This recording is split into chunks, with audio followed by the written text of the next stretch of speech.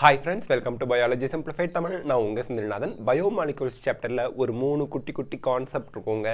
அதுல வந்து பாத்தீங்கன்னா dynamic state of body constituents, concept of metabolism, metabolic basis for living and then the living state அப்படினு. இந்த மூணுலயும் குழந்தைகளுக்கு some confusions, குட்டி confusions வரும். அத லைன் பை லைன் பார்த்து எக்ஸ்பிளைன் பண்ணா உங்களுக்கு அந்த கன்ஃபியூஷன் எல்லாம் clear ஆயிடும். இப்போ வந்து பாத்தீங்கன்னா first dynamic state of body constituents concept of metabolism பார்க்கலாம்.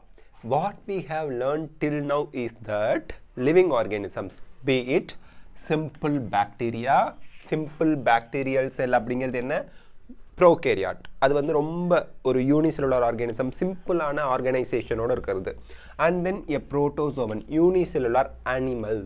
பிளான்ட்டாக இருக்கலாம், அனிமலாக இருக்கலாம், இவங்கெல்லாம் மல்டி செல்லுலாராக இருப்பாங்க.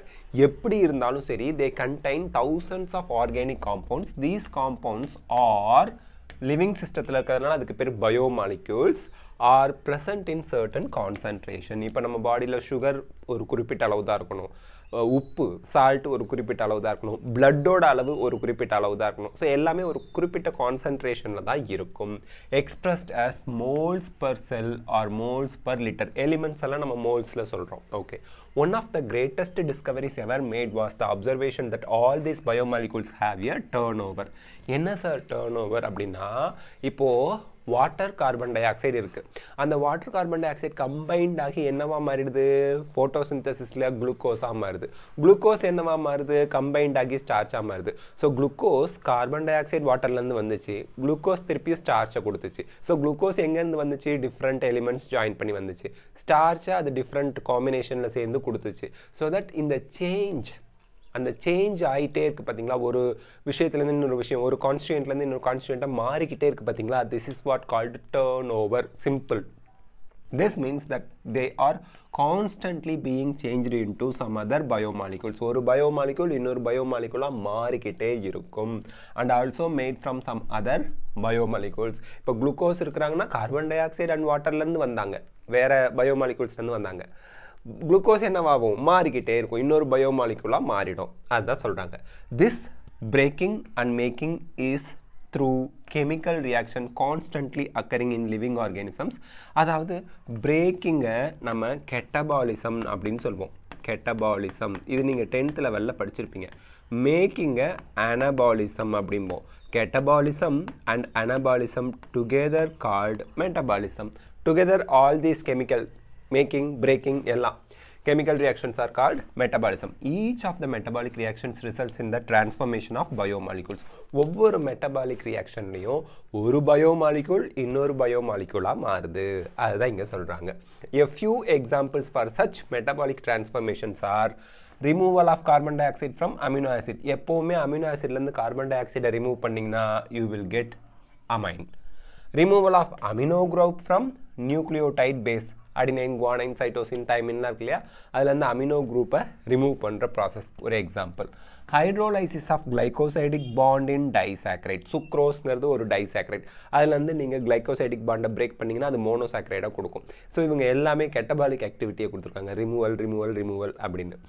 We can list tens and thousands of such examples. இந்த மாதிரி 10 கணக்கான 1000 கணக்கான எக்ஸாம்பிள்ஸ் நீங்கள் கொடுக்கலாம், 100 கணக்கான எக்ஸாம்பிள்ஸ் கொடுக்கலாம். Majority of these metabolic reactions to not occur in isolation.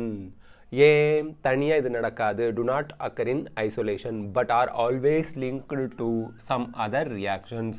எப்போவுமே இந்த ரெஸ்பிரேஷன், ஃபோட்டோசிந்தசிஸ்லாம் படிக்கும்போது ஃபோட்டோசிந்தசிஸில் சிம்பிளாக நம்ம ரெப்ரசன்ட் பண்ணுறது CO2 + H2O which gives rise to C6H12O6 plus oxygen படிப்போம். நான் வந்து அதை இது பண்ணல, அது பேர் என்னது, ரெண்டு சைடும் பேலன்ஸ் பண்ணல. ஓகே, இப்போ வந்து பார்த்தீங்க அப்படின்னா இந்த ரியாக்ஷனை ஒரு ஸ்டெப்பில் நம்ம எழுதுகிறோம். ஆக்சுவலி மல்டி ஸ்டெப் ரியாக்ஷன் இது.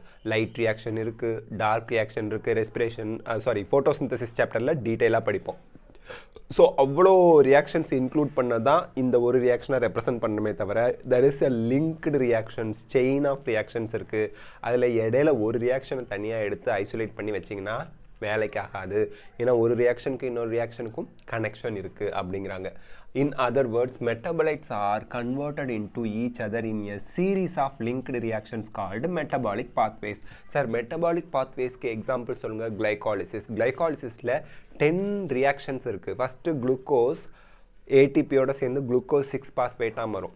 glucose 6-phosphate fructose 6-phosphate மாறும். இதில் glucose 6-phosphate fructose 6-phosphate மாறதை மட்டும் தனியாக ஐசோலேட் பண்ணி வைக்க முடியாது. glycolysis அப்படிங்கிறது linked reactions 10 steps உள்ள linked reactions. அதுதான் metabolic pathway அப்படின்னு சொல்கிறோம். These metabolic pathways are similar to the automobile traffic in city. ஒரு சிட்டியில் ஒரு ஆட்டோமொபைல் டிராஃபிக் காரு பஸ் எல்லாம் போயிட்டு வந்துட்டு இருக்குல்ல ரோட்டில், அதுக்கு சமமானது. These pathways are either linear or circular. லீனியர்னா என்ன தெரியுங்களா? Chennai to Coimbatore, Coimbatore to Chennai linear. Circular அப்படின்னா சென்னையை சுற்றி அந்த ஆழ்வார்பேட்டை, அந்த பேட்டை, இந்த பேட்டை, குரோம்பேட்டை, சைதாப்பேட்டை, கிண்டி அப்படியே சுற்றி வரும் பஸ்ஸு, அது சர்க்குலர். ஸோ டிராஃபிக் சர்க்குலராக இருக்கலாம் இல்லை லீனியராக இருக்கலாம் பாத்வே. ஓகேங்களா? These pathways crisscross each other. ஒரு பாத்வேவும் இன்னொரு பாத்வேவும் மீட் பண்ணிக்கும். அது லீனியர் பாத்வேவோ சர்க்குலர் பாத்வேவோ வேறு பாத்வே வந்து அங்கங்கே மீட் பண்ணிக்கும். அதுதான் நம்ம ஜங்ஷன் அப்படின்னு சொல்கிறோம். That is there are traffic junctions. இப்போ வந்து பார்த்தீங்கன்னா திருச்சி ஜங்ஷன், சென்னை ஜங்ஷன்லாம் இருக்குது. சென்னை ஜங்ஷன் என்ன பண்ணும்?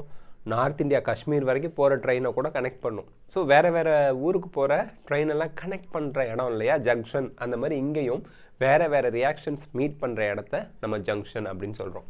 Flow of metabolites through metabolic pathways has a definite rate and directions like automobile traffic. So ஒரு particular pathwayக்கு particular direction, particular அந்த concentration எல்லாமே இருக்கும்.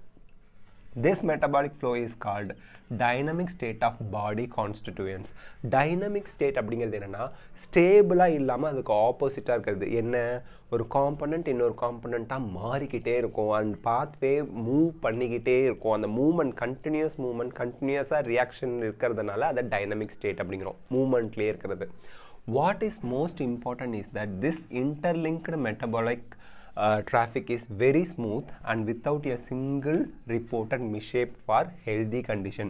யார் ஒரு பர்சன் வந்து ஹெல்த்தியாக இருக்காங்களோ அங்கே இந்த டிராஃபிக்கில் ஆக்சிடென்ட்லாம் நடக்காமல் அது பாட்டுக்கு ஸ்மூத்தாக போய்கிட்டே இருக்கும். ஓகேங்களா?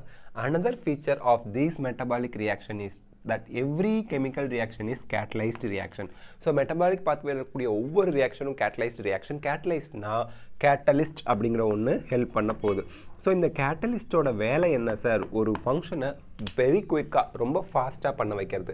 There is no அன்கேட்டலைஸ்டு metabolic conversion in living system. So எல்லா மெட்டபாலிக் கன்வர்ஷனும் இந்த ப்ரெசன்ஸ் ஆஃப் கேட்டலிஸ்ட்டில் தான் நடக்குது. கேட்டலிஸ்ட்னா யார்? Even carbon di oxide dissolved in water, carbonic anhydrase அப்படிங்கிற என்சைம் ஹெல்ப் பண்ணும்.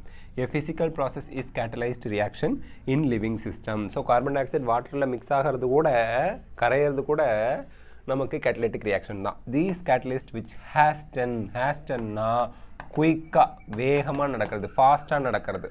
The rate of a given metabolic conversion are also protein. இந்த ப்ரோட்டீனை நம்ம enzymes அப்படின்னு சொல்கிறோம். All enzymes are proteins. Okay. So very simple thing தான் இது. இப்போ உங்களுக்கு புரிஞ்சிருக்கும், இதில் எந்த டவுட்டும் இருக்காது. நெக்ஸ்ட் நம்ம பார்க்குறது metabolic basis for living. Metabolic pathways can lead to a more complex structure from a simple structure.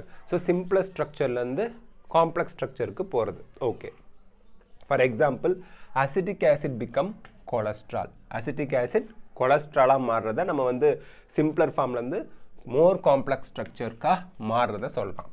or lead to a simpler structure from a complex structure. so complex structure வந்து simple structure வருது. example, glucose becomes lactic acid in our skeletal muscle. glucose breakdown ஆகுது. first அவங்க சொல்றது making, second அவங்க சொல்றது breaking, உடைக்கிறதுங்கிறாங்க. So சிம்பிள்லேருந்து complex வரலாம், இல்லை காம்ப்ளெக்ஸ்லேருந்து simple வரலாம். சிம்பிள்லேருந்து காம்ப்ளெக்ஸ் வருதுன்னா மேக்கிங், கம்பைன்ட் ஆகிறது. காம்ப்ளெக்ஸ்லேருந்து சிம்பிள் வருதுன்னா பிரேக்கிங். அவங்க என்ன எக்ஸாம்பிள் கொடுத்துருக்காங்கன்னு பாருங்கள். சிம்பிளர்லேருந்து காம்ப்ளெக்ஸ் வரதுக்கு அசிட்டிக் ஆசிட்லேருந்து கொலஸ்ட்ரால் வரதை சொல்லியிருக்காங்க. காம்ப்ளெக்ஸ்லேருந்து சிம்பிள் வரதுக்கு எக்ஸாம்பிளாக குளுக்கோஸ்லேருந்து பிரேக் டவுன் நடந்து லாக்டிக் ஆசிட் நம்ம ஸ்கெலிட்டல் மசிலில் வரதை சொல்லியிருக்காங்க. எனரோபிக் ரெஸ்பிரேஷன் எக்ஸாம்பிள் கொடுத்துருக்காங்க. லாக்டிக் ஆசிட் ஃபர்மெண்டேஷன் சொல்லுவோம். The former casesனா எங்க ஃபர்ஸ்ட் சொல்லிருக்காங்க இல்லையா சிம்பிளர்ல இருந்து more complex வருதுன்னு அத former cases are called biosynthetic pathway or anabolic pathway.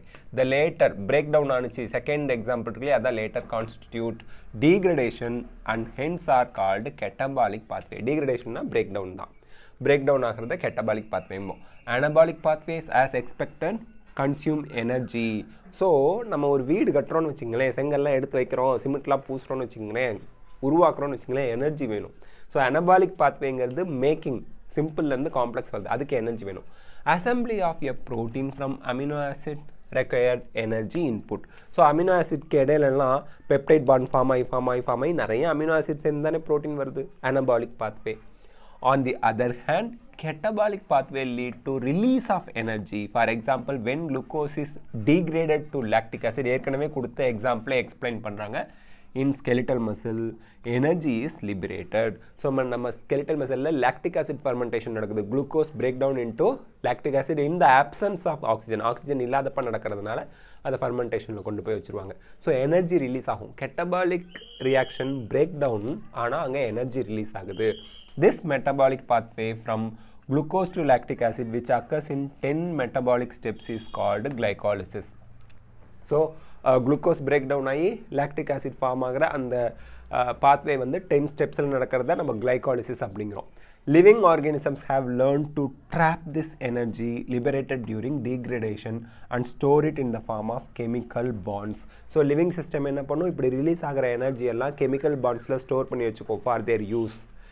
As and when needed, this bond energy is utilized for biosynthetic, osmotic or mechanical work that we perform.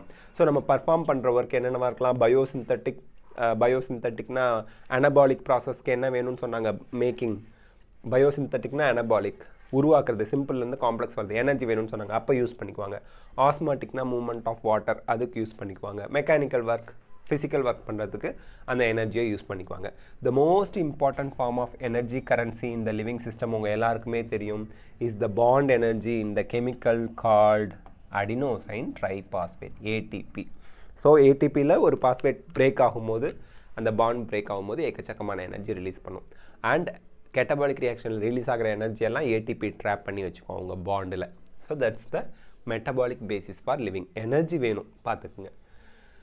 How do living organisms derive their energy? What strategies have they evolved?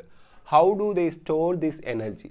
அதாவது first என்ன சொல்றாங்க energy அவங்களுக்கு எப்படி கிடைக்குது அந்த energy வந்து எப்படி உருவாகுது and அந்த எனர்ஜியை எப்படி ஸ்டோர் பண்ணி வைக்கறாங்க எந்த ஃபார்ம்ல ATP ஃபார்ம்ல ஸ்டோர் பண்ணி வைக்கறாங்க how do they convert this energy into work அந்த ATP ல இருக்கக்கூடிய எனர்ஜியை எப்படி வேலைக்காக பயன்படுத்துறாங்க you will study and understand all this under sub-discipline called bioenergetics later in your higher classes PSc biotech microbiology அதெல்லாம் படிக்கும்போது BSc biochemistry BTech biochemistry அதெல்லாம் படிக்கும்போது இத படிப்பீங்கன்னு சொல்றாங்க ஓகே bioenergetics அப்படிங்கற டாபிக் ஓகே நெக்ஸ்ட் நம்ம பார்க்கிறது the living state at this level you must understand that tens and thousands of chemical compounds in a living organisms otherwise called metabolites or biomolecules are present at concentration characteristic of each of them so நம்ம பாடியில ஒவ்வொரு பயோமாலிகுலும் particular கான்சன்ட்ரேஷன்ல தான் இருக்கும்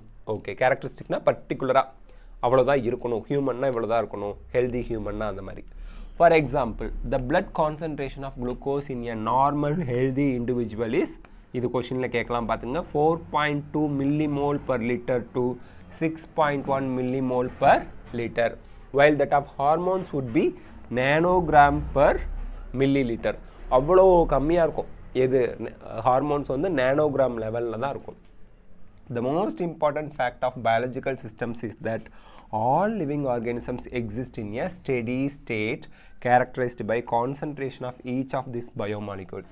Okay, what is steady state?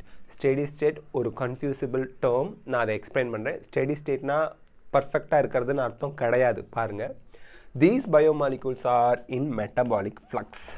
What is flux? Movement ஒன்று உள்ளே போகும் செல்லுக்குள்ளே இல்லை செல்லை விட்டு வெளியே வரும் அதுதான் ஃப்ளக்ஸும்பாங்க உள்ளே போகிறது efflux, influx உள்ள போகிறது influx, வெளியே வருது efflux.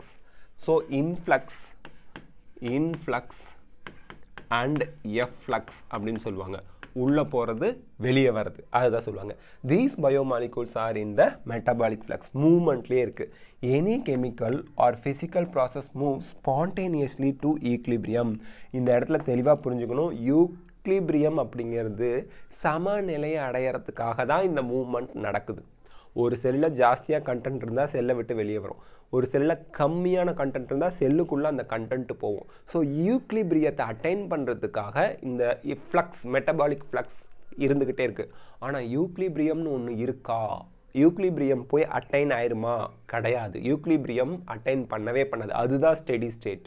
ஞாபகம் வச்சு, ஸ்டெடி ஸ்டேட்னா ஈக்லிபிரியம்னு தப்பாக நினச்சிக்க கூடாது. ஸ்டெடி ஸ்டேட்டுங்கிறது ஈக்லிபிரியம் கிடையாது. நம்ம ஈக்லிபிரியத்தை அடைஞ்சால் முடிஞ்சு போச்சு, there will be no functioning. அதனால் ஞாபகம் வச்சுக்கங்க, the steady state is a non-equilibrium state. நான்-ஈக்லிபிரியத்தில் இருந்தால் தான் மூவ்மெண்ட் இருந்துக்கிட்டே இருக்கும், ஸ்டெடியாக இருப்பீங்க. மூவ்மெண்ட் இருந்துக்கிட்டே இருக்கும்போது, இப்போ பம்பரத்தை அப்படி உருட்டி விட்டிங்கன்னா சுற்றிக்கிட்டே இருக்குது. மூவ்மெண்ட் இருந்தால் தான் அது பர்ஃபெக்டாக சுற்றிக்கிட்டே இருக்கும். மூவ்மெண்ட் இல்லைன்னா டங்குன்னு விழுந்துடும். அந்த மாதிரி மெட்டபாலிக் ஃப்ளக்ஸ், இன்ஃப்ளக்ஸ், எஃப்ளக்ஸ் இருந்துக்கிட்டே இருக்கணும். ஈக்லிபிரியம் வந்துச்சுன்னா ஃப்ளக்ஸ் நின்று போயிடுச்சுன்னா செல்ஸ் ஃபங்க்ஷனிங் எல்லாமே ஸ்டாப் ஆகிடும். ஸோ நான் ஈக்லிபிரியம், ஸ்டெடி ஸ்டேட், நான் ஆக்டிவாக இருக்கேன், ஸ்டெடி ஸ்டேட்டில் இருக்கேன் அப்படின்னா நான் ஈக்லிபிரியம் இல்லை, மறந்துடாதீங்க, மைண்டில் ஃபிக்ஸ் பண்ணிக்கோங்க. ஸ்டெடி ஸ்டேட் இஸ் நான் equilibrium state. One should remember from physics that system at equilibrium cannot perform work. ஃபிசிக்ஸில் படிச்சிருப்பீங்க, ஈக்லிபிரியமில் எந்த ஒரு சிஸ்டமும் ஒர்க் ஆகாது, ஃபங்க்ஷனிங் ஆகாது. As living organisms work continuously, they cannot afford to reach equilibrium. ஈக்லிபிரியத்தை அடையவே முடியாது லிவிங் சிஸ்டம். அப்படி அடைஞ்சதுன்னா ஸ்டெடி ஸ்டேட் கிடையாது, ஃபங்க்ஷனிங் நடக்காது. Hence the living state is a non-equilibrium steady state. Non-equilibrium steady state. ஞாபகம் வச்சுக்கோங்க, நான்-ஈக்லிபிரியம் தான் steady state to be able to perform work. So steady ஸ்டேட்டில் இருக்கணும். ஸ்டெடி ஸ்டேட்டுங்கிறது நான்-ஈக்லிபிரியம், அப்போ தான் ஒர்க் பர்ஃபார்ம் பண்ண முடியும். ஈக்லிபிரியம் போயிட்டாங்கன்னா ஸ்டெடி ஸ்டேட் கிடையாது, ஒர்க் பண்ண முடியாது, மறந்துடாதீங்க.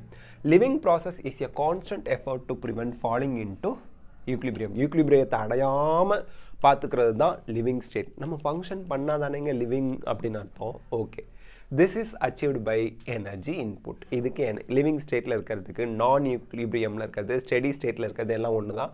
அதுக்கு நமக்கு எனர்ஜி இன்புட் ஏடிபி ஃபார்மில் வேணும். Metabolism provides a mechanism for the production of energy. Hence, the living state and metabolism are synonymous. So, metabolism நடந்தால் தான் எனர்ஜி கிடைக்கும். எனர்ஜி கிடைச்சாதான் லிவிங் ஸ்டேட்லேயே நம்ம இருக்க முடியும். ஈக்லிபிரியத்துக்கு போகாமல் லிவிங் ஸ்டேட்டில் இருக்க முடியும். Without metabolism there can not be living state. மெட்டபாலிசம்ங்கிற ஒன்று இல்லைன்னா லிவிங் ஸ்டேட் இல்லை. அதனால தான் லிவிங் ஸ்டேட் அண்ட் மெட்டபாலிசம் வந்து சினனிமஸ், ரெண்டும் ஒன்று தான் அப்படின்னு சொல்கிறோம். சினனிமஸ்னால் சிமிலர்னு அர்த்தம். So that's it. இந்த 3 டாப்பிக்கில் உங்களுக்கு இனிமேல் கன்ஃபியூஷன் வராது, கிளியராக இருப்பீங்க. எப்படி கொஸ்டின் கேட்டாலும் நீட்டில் ஆன்சர் பண்ணிடுவீங்க. ஸோ இந்த வீடியோ உங்களுக்கு ஹெல்ப்ஃபுல்லாக இருந்தால் லைக், ஷேர், கமெண்ட் பண்ணுங்கள். பயாலஜி சிம்பிளிஃபைட் தமிழ் சேனலுக்கு சப்ஸ்கிரைப் பண்ணுங்கள். Because your support is our strength. Thank you.